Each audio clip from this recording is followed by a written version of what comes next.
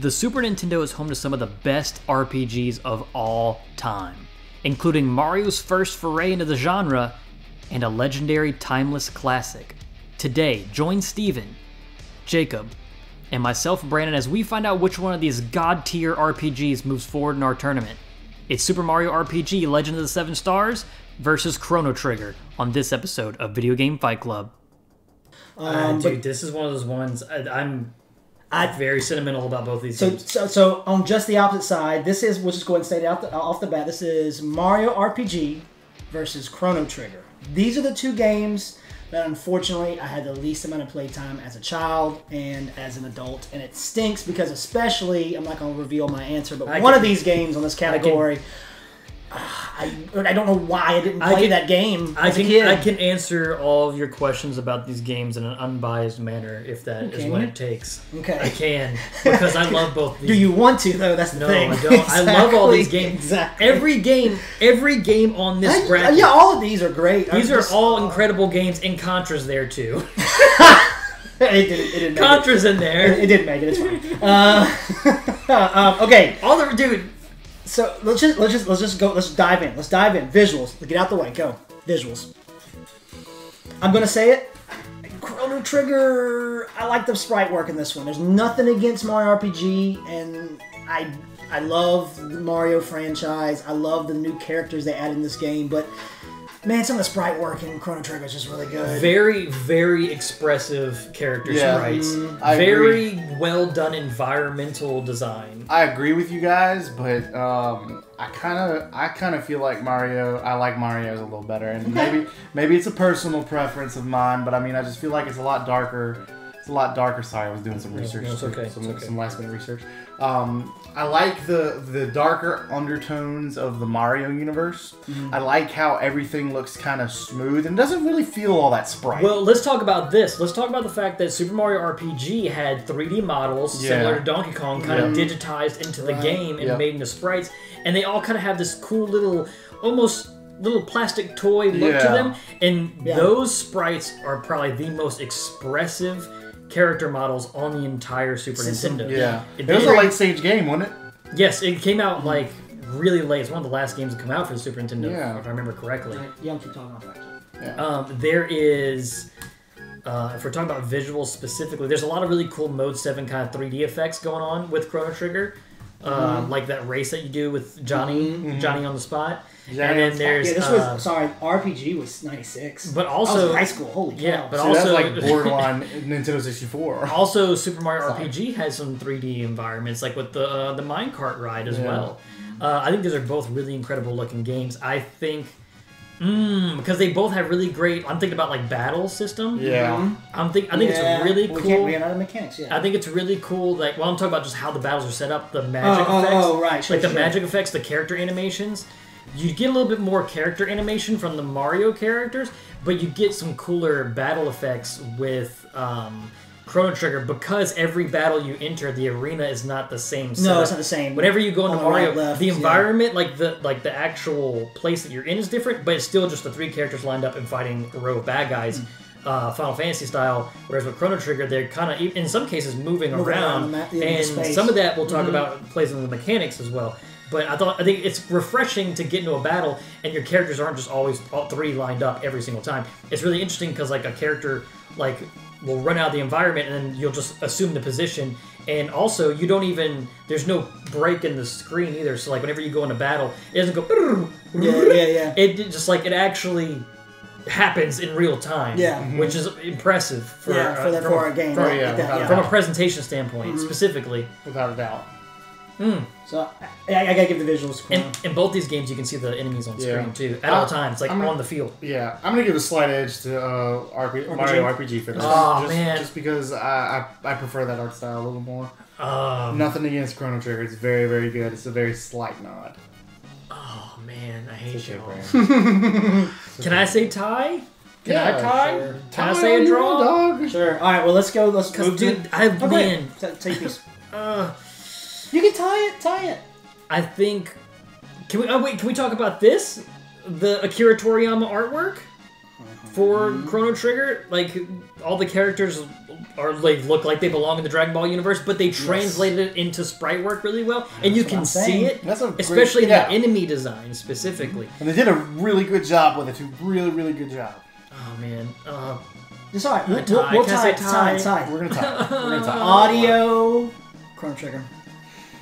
I'm sorry. Those songs are so good. Oh my gosh, Frog's theme. Frog's theme is really good. Oh, that scene. Luca's theme is really everything. Everything is really good. I think I agree. I mean, dude, but Yoko Shimomura's composition for Mario RPG is insane. It's not knocking it. I think I'm gonna go with RPG. I think I am. Between the sound effects and the music, I think I'm gonna go with RPG. But Mario RPG. I like them sound effects. Mario RPG has some of those classic themes as well. Yeah. Some of those classic themes are worked into that composition, like the and then like Barrel Volcano and Inside the Earthen Pipe. And then just that battle theme's really good. But man, Chrono Trigger with really good. Yasunori Mitsuda, supervised by Nobuo Uematsu, and it's some of the best. That's Mitsuda's best work is Chrono Trigger. Look, man, I will say against Chrono, there's some sus songs in there. Yes, there are. There's some songs that sound similar. It's mainly Robo's theme. Wait, what? Robo's theme sounds like Never Gonna Give You Up. Yeah. No, like, what did you say though? He said sus. They're sus. Get out of here. You know what I'm talking about. He's trying to fit in. Yeah, I want to. Don't do it. Oh no. How do you do? How do you do, fellow kids? How do you do, fellow kids? I thought you were trying to show. Hey, let's make fun of Jacob because he's old! Yeah, that's what I thought you were doing. No, I'm not that mean. At least not right now. But you know, dude, I gotta... Both of these are incredible. Without a doubt. These are both, like... I listen to these every day.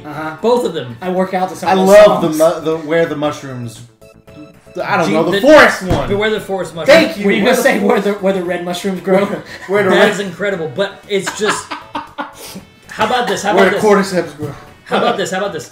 Let's talk about it, how the music is played into the story. I feel like if I'm gonna have to give it an edge, it's how Chrono Trigger introduces its composition into what's going on screen. And in Mario, I'm not saying Mario RPG doesn't, but I just think Chrono Trigger does it a little bit better. And from a sound effect standpoint, I really do enjoy the Super Mario RPG sound effects because they're very kind of cartoony. I like them cartoony ones. Like the whole way when you kick the Koopa shell, you know, like the knock shell. Yeah. But Chrono Trigger, man, when you get that critical hit and you hear that, or you do like the X strike, or the magic sound. I mean, I think I would give the slightest edge sound effect wise to Mario, but the music is going to be Chrono Trigger. But I gotta pick Chrono Trigger. All right, mechanically, I'm gonna stick with Mario RPG. This is where I'm the weakest because I just didn't get in depth. Like I stated at the beginning of the video, I just didn't have enough hands-on. I'm gonna try not to talk for 3 hours on the mechanical aspects of both of these games because the prowess is pretty amazing. I mean, I'll start the conversation with the obvious one, the Sunday School answer, with the timing that shows up in Mario RPG. That timing button push on Super Mario RPG is insanely so crazy for the system. It feels so good to do it every time. You're rewarded for being on time with those button pushes. Each weapon having a different button push at a different time. Whereas Chrono Trigger, on the other hand, it's just you hit attack and you go. But double and triple text by waiting for that active time bar to reach the top. Maybe you want to wait for Frog and Chrono to get that X strike. And depending on where they are on the screen, Chrono's Cyclone might hit more enemies in certain areas. They both have different strategies. I think Chrono's is a little bit more strategic, whereas Mario's a little bit more open for younger audiences. Again, good old dangle fun. It's a little more... It's good old dangle fun. They both are kind of open-ish worlds running around. I would say that Mario RPG is a little more linear because you don't really have to go backtrack nearly as much, whereas with Chrono Trigger, they cleverly return you to the different points in time, and the way they write that into the story is very interesting, and you're seeing areas that you couldn't get into previously. And I mean, eventually they just cut you loose. They give you the epoch, and you just go wherever you want. Yeah. But let's see, what else we're talking mechanics. Once again, I'm trying to be 100% Unbiased. fair. Yeah, no, this is hard. This is so hard. I like the idea of how they implemented the Mario characters' abilities to their special attacks. Like Mario's jump ability. How cool is it that his jump is a special attack? And you can time that too. Or the super jump where you can like keep going. Or his fireball. And a lot of these have been reflected in his moveset in Smash Bros. Smash Bros, yeah. Like the big glove hand when he does the plumber's knuckle. The sweaty knuckle, yeah. And then the like that's his mega fist from the other one. Yeah.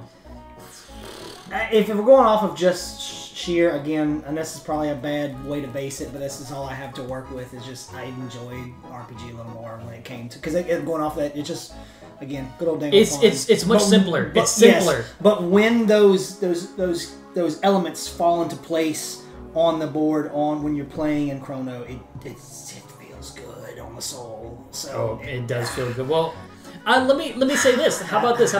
I think, if I'm going to talk bad about Chrono Trigger, I think if you grind on Chrono Trigger, which you don't need to, that game is that is probably one of the only JRPGs in this era that you don't have to grind. You pretty much are set from the get-go. But if you do, you can effectively you can get really overpowered and just destroy everything in front of you. Whereas I think with Mario RPG, you can grind and you can get to that point as well. But I feel like even if you get all the way leveled up, it's still pretty challenging. Yeah. I feel. What do you say mechanically? What you saying? I'm gonna give a slight edge mechanically to Mario RPG just because I feel like that quick timey stuff just so satisfying. It's such a good use of it. I'm gonna say Chrono Trigger because not only are we talking about all these battle systems and all that, but you can also, to not get into the story or anything, but you can beat the game in so many different points in That's true. You can actually go straight to the last boss. There's a bucket in the End of Time, which is like the hub world. That like the guy that's there, Gaspar, I think his name is, or is it Gaspar?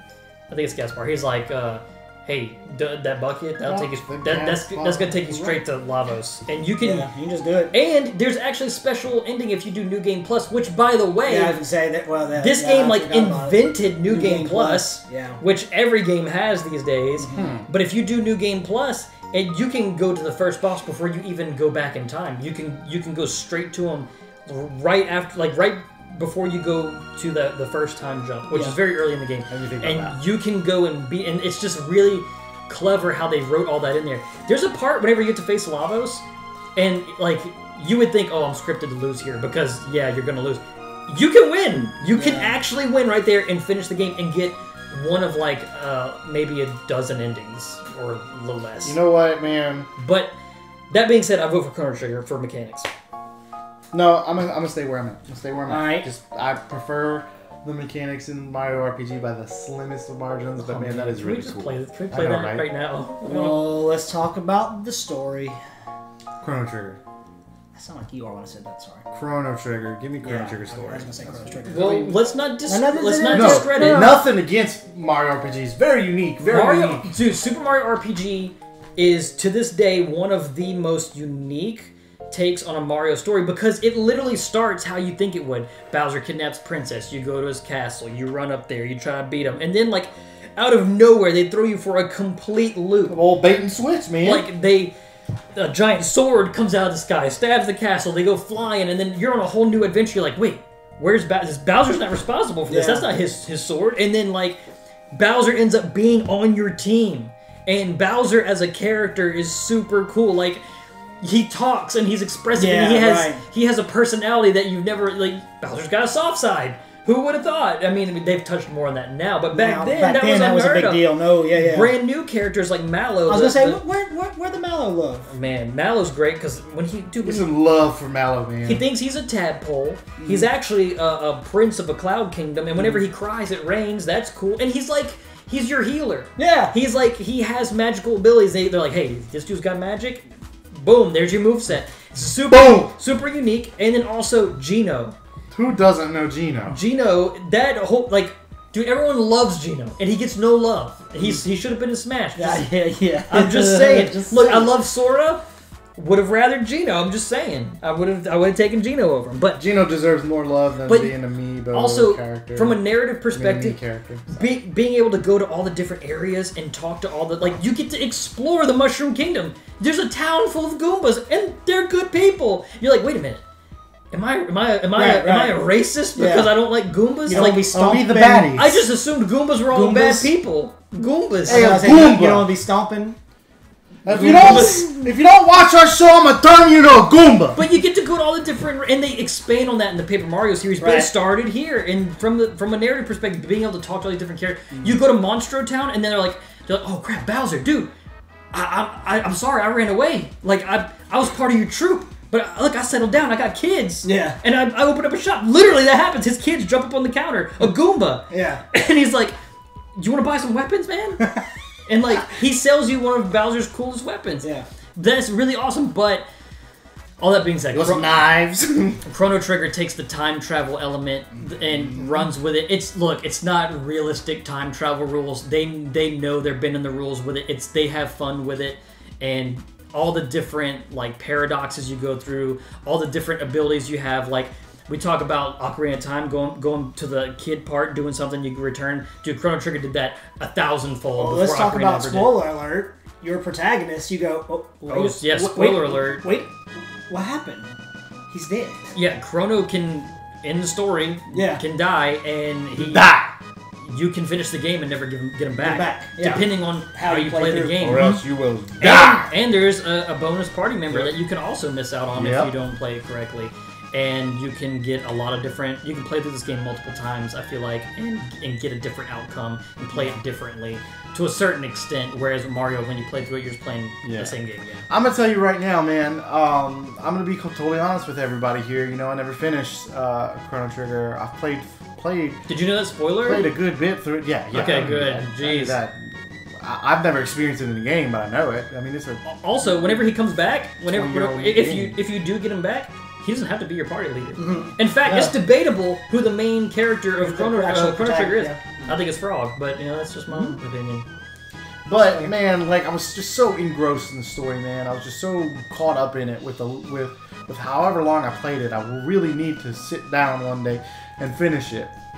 Dude, there is some incredible rewards for doing side quests in Chrono Trigger, not just from an item standpoint, but from a narrative, how you're rewarded. Like Luca's side quest, I don't want to say what happens because it's super special, but man, it touches on things in that it's just really mature narrative. Yeah. It's something that it's not mature in the way of gore and nasty, but there are really serious elements in Chrono Trigger that I feel like you could really enjoy and you would get the most out of if you play it to its fullest. And what are we talking about? Story? Sorry. Chrono Trigger. I've already put the slash mark. All right. Sorry, man. Here's a tough one. Oh no, this is not a tough one. Do they stand the test of time? They both do. I can't. Absolutely. I can't argue in favor of one being out of this category. I'm gonna say that's a tie. Yeah, they both absolutely. You can totally go back and pick them up and play them at any time. And they're both very unique in that sense. However, it's not like there are other. There are other Final Fantasies contending with that itch to scratch to go play Final Fantasies. There are other Zeldas that'll itch that scratch, but there's one Chrono Trigger, there's one Mario RPG. Sure, they got Paper Mario, but come on, man, Paper Mario and Mario RPG are not the same. However, one of these gets re-released more than the other. True. Chrono Trigger. I don't know why. Why is Mario RPG not on the Switch? It's got to be some kind of issue with Square. It's got to be. Where does it get re-released at? One place I know is Chrono Trigger? yeah. Oh, it's on the phone. It's on Steam. Oh yeah. I thought you meant PlayStation? Nintendo talking about it. I was like, no. that's a Nintendo. It's ain't on got the game DS. over. No, it's just Mario RPG. It's on the DS. It's on the SNES. Is it on DS? Yeah. Mario RPG. It's on the PS1. Mario PS1. RPG was only on Super Nintendo, Wii Virtual Console, which is not available anymore. I think it was on the Wii U, and It's not on Switch. SNES Classic. That's It's not it. on Switch. It's not on But anyway, Switch anymore. What That's was just a fun fact. what makes it revolutionary for its time? Which one makes that? Chrono Trigger. Chrono Trigger had the dream team of developers. I'm talking. Yeah, I gotta go with them. Sakaguchi, the Dragon Quest guy that I can't remember his name right now, Nobuo Uematsu, Yasunori Mitsuda, Akira Toriyama on artwork. Yeah. It was the dream team, but I think Chrono Trigger to this day is the most like concise, like all like from start to finish, just consistently great in quality JRPG Finished you products, can ever yeah. play ever at this point. Yeah. There's no bloat in that game. No. There's no padding. How long do you think a run in Chrono Trigger is? Ooh. You think what, 30 hours? It's like No. it's like 15. It's like 15. It's like 15 to 17. I was okay. If you know what you're doing and you follow a guide or whatever, and it's like that for a reason because you can go back and replay it. And I think Mario RPG is a little bit on the shorter side. Super Mario RPG is the perfect starter JRPG. If you have a friend who's never played a JRPG, say 100%. play this game. Yeah, that's a play good this segue. game. What represents the console the best? That's tough because I'm gonna say Mario RPG, but only because Chrono Trigger pops up every now and then on other consoles. I've got to say Chrono. I'm also gonna say Chrono Trigger because of what I just stated about it being like tit for tat, just a perfect experience. Yeah. And if you're talking, the Super Nintendo is the JRPG machine. Yes. There's a bunch of them, and I guess this might reveal how I feel about other games in the future. But Chrono Trigger's the best one of them, and if you got to pick one to represent the JRPG crew it's got to be Chrono, man. Yeah, and there's a pedestal of SNES games, and I mean obviously all 16 of these are on it, but that one's at the top. When people think about one of the best games on this console. And I don't Chrono is in disagree with that. It's just the only reason I'm sticking with Mario RPG, and because it got Mario in it. But I mean also because you're only going to find it on the SNES other than emulation through like SNES Classic, Virtual Console, or anything like that. Like Chrono Trigger if you wanted to play Chrono Trigger, you can go acquire it legally right now. If you wanted to play Super Mario RPG, you cannot acquire it legally right now. The only place you're going to really find it is on something that is based off of the Super Nintendo.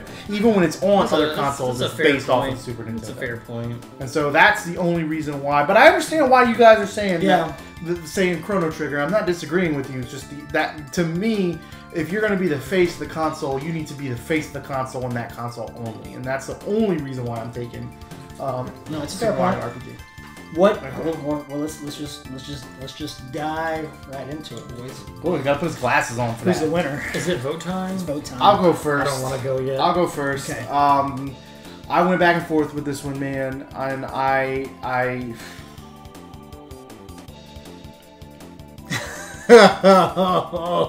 you sacrificed yourself upon that pedestal. I know. You dove in. Here's There's the so thing, much more man. skin in the game in this season, know, I feel man. like. There is.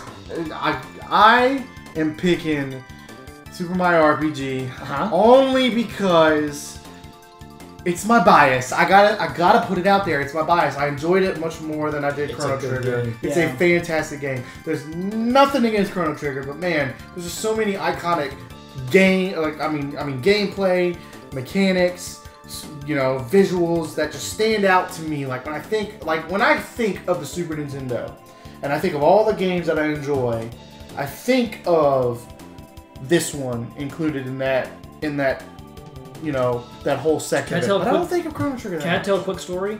I did not grow up with Chrono Trigger. I did grow up with Super Mario RPG, and I remember going to whatever rental store we went to, and I would I would go and return Mario RPG, and I would just they would give it right back to me, and I'd rent it again because I liked it so much. Yeah.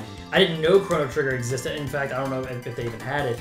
but I just remember loving That was Mario a RPG, that was a man. rental one for me.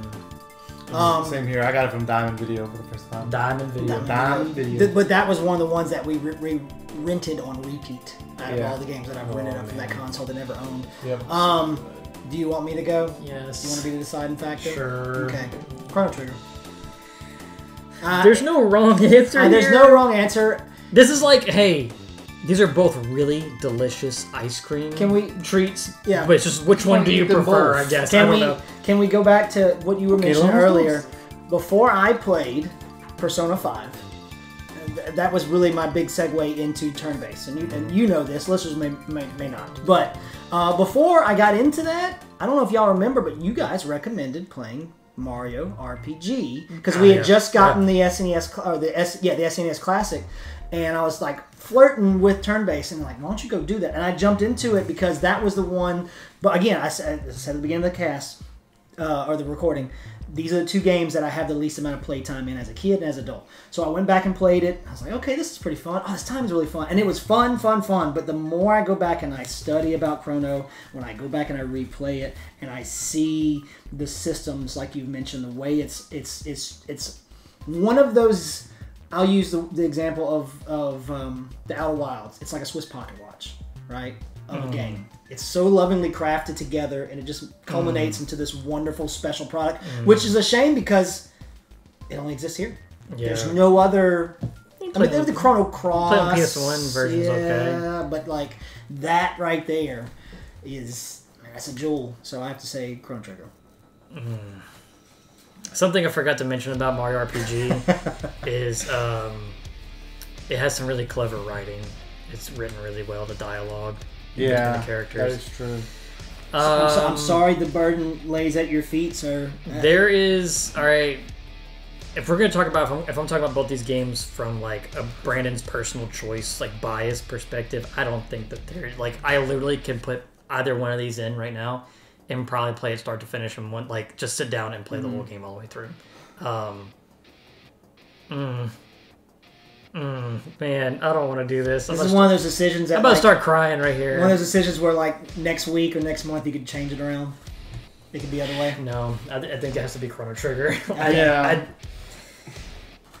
That is, that game is just crafted in such a way.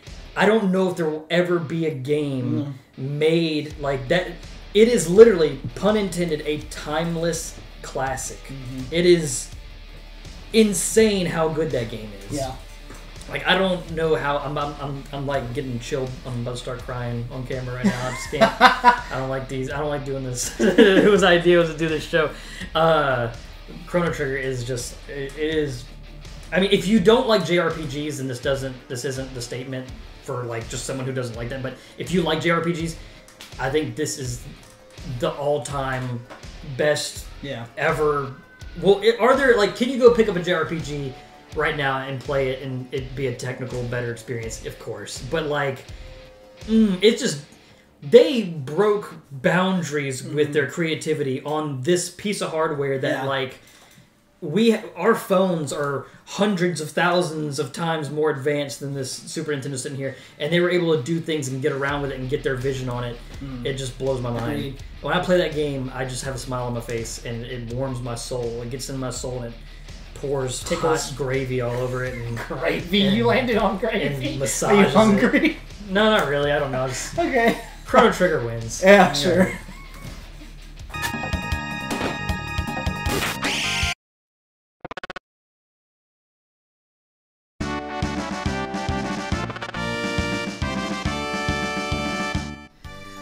Dude, why can't both of these move up as winners? This is way too difficult. Chrono Trigger moves up as our winner. Please give us a like, comment down below, and console me because I'm really, really upset. Oh yeah, subscribe, and we'll see you next time.